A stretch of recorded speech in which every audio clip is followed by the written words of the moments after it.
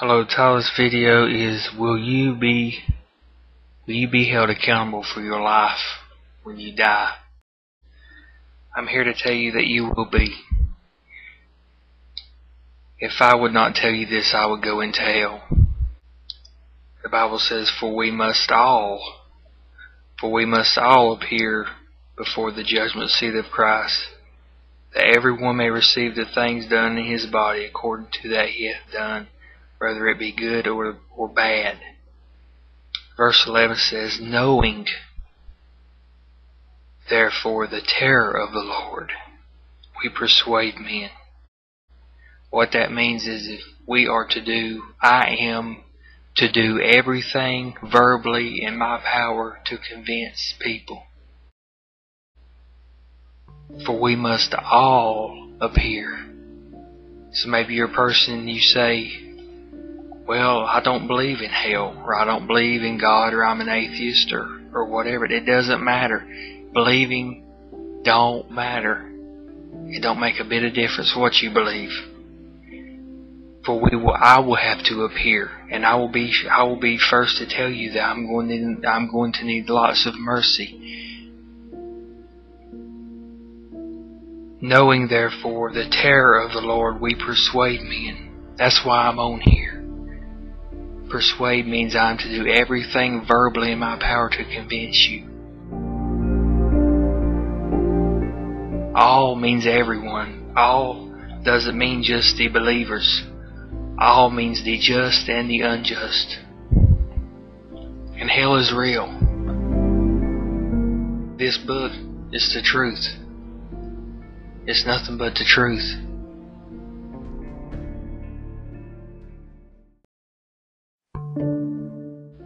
I'm here to tell you that if you die without Jesus Christ as your personal Savior, you will remember that who you thought at that time, which is now where you're watching me, that Looney Tune on YouTube with glasses.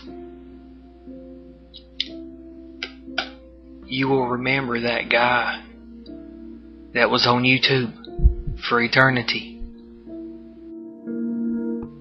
I'm here to tell you, you can say whatever you want to, as far as you can leave whatever kind of comments you want to leave. Doesn't matter to me. I still pray for you. We must all appear. I will have to appear. I will. If I do not tell people this, I will go into hell. Hell is real. Heaven is real. Jesus is real. He's the only way to heaven. God is real. Satan is real. Demons are real. It's like walking up to a tidal wave and saying, I don't believe in tidal waves. I don't believe in tidal waves. What's it going to do? It's going to slam you. It's like saying, like with a hurricane, well, I don't believe in hurricanes. And sitting there and there it comes. People can say what they want to say. I'm on here doing what Jesus has told me to do. And that's all that matters. For we must all appear, including me, not just believers, not just people that believe in God. For we must all appear. And hell is real. It don't matter if you don't believe. That don't make a bit of difference. It ain't going to change it. It ain't going to change your judgment. You don't belong to you. I don't belong to me. We belong to the Lord. The Lord made us. I don't care who you are.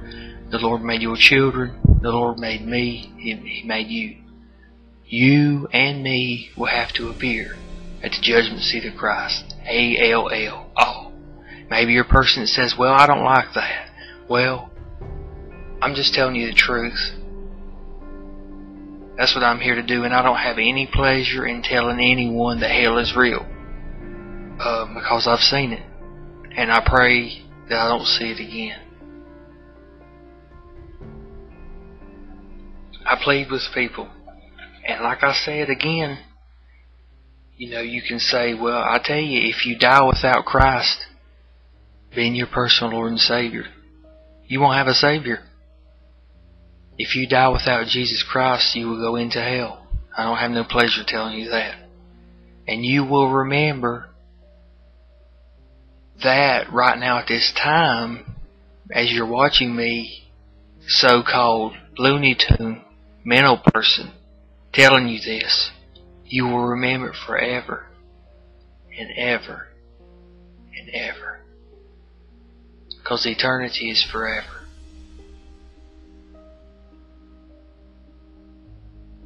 And I plead with anybody, I plead with you, out of love and mercy and compassion, that if you've never accepted or received Jesus as your personal Lord and Savior, that you'll please do so. I know this guy, actually, he had a vision of hell too, as a lot of people have. I think the Lord gives His people, or meaning the people that knows He's real, and He's revealed Himself to them, visions like that of hell and even of heaven, and you know, whatever He wants to give them, you know, to tell unbelievers and people, to try to persuade. In other words, there's that word again, persuade.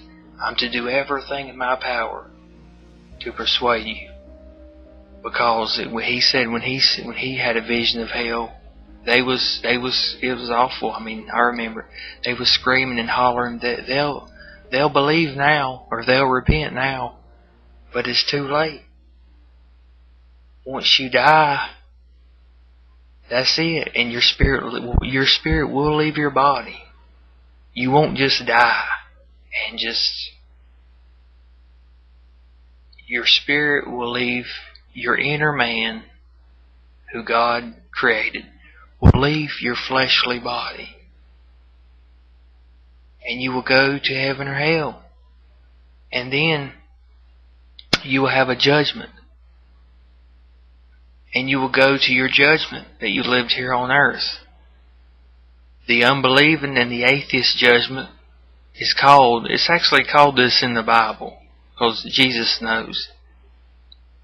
He doesn't want anyone going there, but He already knows what it is. It's called the Great White Throne Judgment, where heaven and earth passes away. And there you'll appear at the judgment seat of Christ. Not saved. I plead with you, I beg with you. You know, you go outside and you can't see the wind, but you can feel it. Just like the earth. You know, the Big Bang Theory, all that is a lie. That's what I used to believe.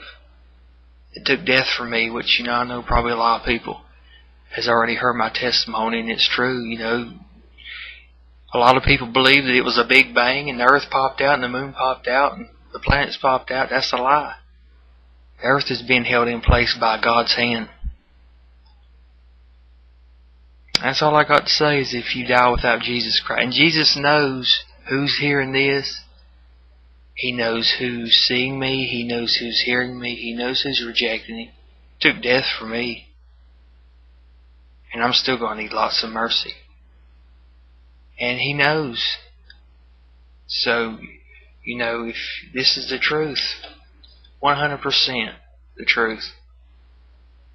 Like I said, maybe a person say you don't like that. Well, I'm sorry, I'm just telling you the truth. Jesus loves you.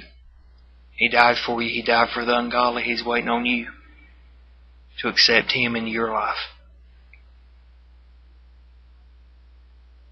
You will remember, if you die without Jesus, when you die and your spirit leaves your body, and you die without Jesus, you will remember for all eternity that who you thought at this time was a fruitcake, Looney Tune mental person, for all eternity. And I don't want to see hell again, and I would not want to see my worst enemy, which I don't really consider anyone my enemy now. I don't, because when you truly pray for your enemies, you don't hate them. I don't want to see anyone go into that place.